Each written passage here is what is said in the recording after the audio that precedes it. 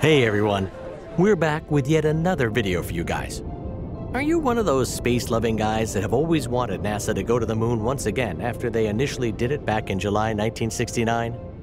Do you ever wonder how awesome it would be if the moon was colonized, and you might as well enjoy a great honeymoon there?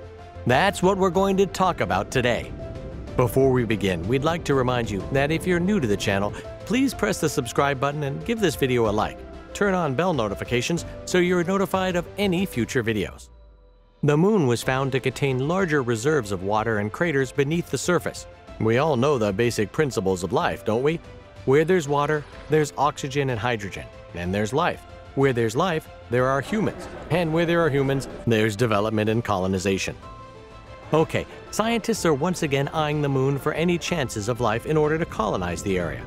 This is particularly due to the enhanced technology we have today that wasn't present back then.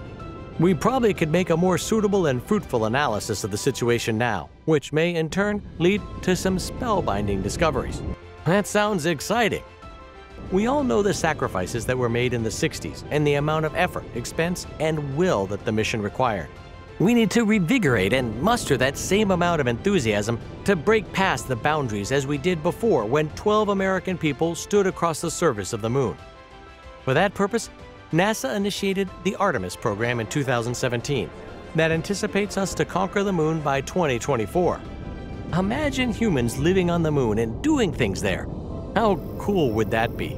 Comment down below and let us know what you'd do if you were given a chance to live on the moon. The project was funded by the US government during Trump's time in office, which is particularly because of his keen interest in space. What NASA hopes to achieve is humans setting foot on the moon once again by 2024, and for them to establish camps by 2028, just like the North and South Poles. So now let us consider what SpaceX is doing in this regard, shall we? It's thought that the SpaceX Falcon aircraft is not as powerful and strong as NASA's, so they're going to lie low most of the time in this mission. NASA has made an SLS and Orion spacecraft that has the ability to accommodate up to 6 people. The test flights for each of these are due in November 2021. So buckle up! We're really close to achieving our next milestone. If all goes well with some other tests on the spacecraft, then humans are for sure going to the moon by 2024. In order to cover the complete 384,400 kilometers of the journey, an intermediate resting stop known as the Gateway is being built with the collaboration of multiple countries, including Japan, Canada, and Europe. This will be achieved by sending pieces of the model one by one and integrating them all together. This will act as a resting point for the Orion spacecraft. As planned, out of the 4 members making the journey, 2 will remain in the Gateway, while the other 2 will carry on with the expedition. To carry people from the Gateway back home, SpaceX has a $2.9 billion contract with NASA agreeing to allow the use of a SpaceX Starship rocket that will leave Earth without a crew and will theoretically wait in orbit of the moon for the astronauts to arrive and then take them back. Sounds like a ferry ride, doesn't it? During the 7-day stay of the 2 astronauts who hopefully made it to the moon, the Starship will carry them to the Gateway from where NASA's aircraft carries all 4 people back to Earth. A capsule releasing from the ship will land in the ocean, whereas the rest of the ship will disintegrate. This is where we humans face a setback in progress.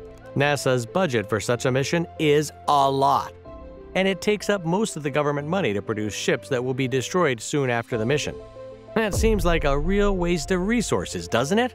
NASA could work on reusable ships like SpaceX, which will not only save resources, but will also motivate governments to invest more. Now, like the South Pole bases we mentioned before, each country has its own base, so it wouldn't be surprising if someone objects to the US enjoying the party only. That's why Russia and China have planned to establish their base on the moon along with the US. Now, this is where it gets interesting. It may all be just part of a run for the money. It was found that the moon's rocks are not just wasteful ones.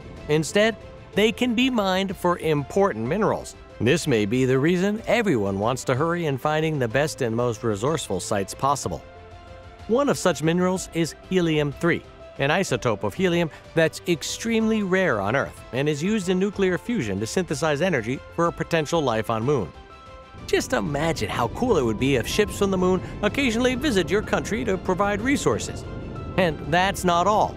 Who knows what wonders await out there to unveil and discover, as NASA themselves said that they're in the phase of learning and discovery. Now, we know what you might be thinking. If the resources on Earth are getting limited day by day, the solution could be just to use the moon after the Earth gives up. That could potentially be possible. However, we must not forget even then to recycle and reuse products, because even the moon might give up one day. Maybe Elon Musk's plan for Mars could be our next savior. Just putting our thoughts out there. We hope you liked today's video. We tried to make it as informative and interesting as possible. What are your thoughts about the future? Do share with us in the comments. See you next time.